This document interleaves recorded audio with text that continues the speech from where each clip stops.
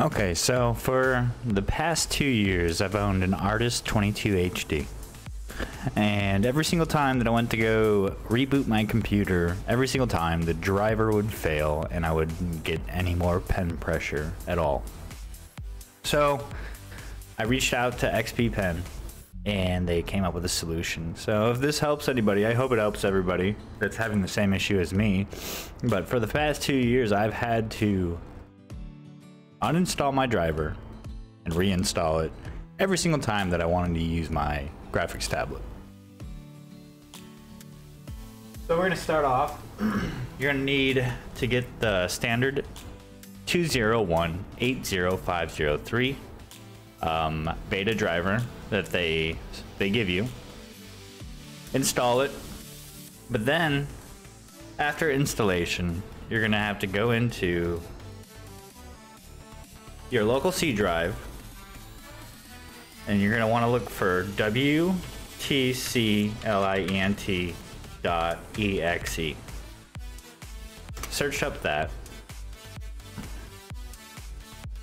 Once that's, you're probably going to get like 3 to 5 of them pop up.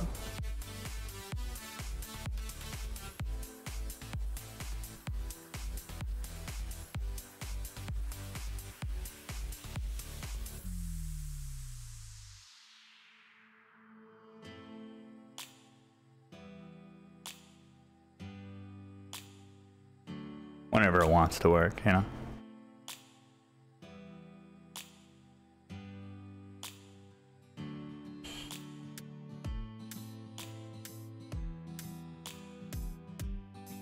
Okay, there you go, right there. So you're gonna take that, any of these, doesn't matter which one. They're 92.1 kilobytes in size.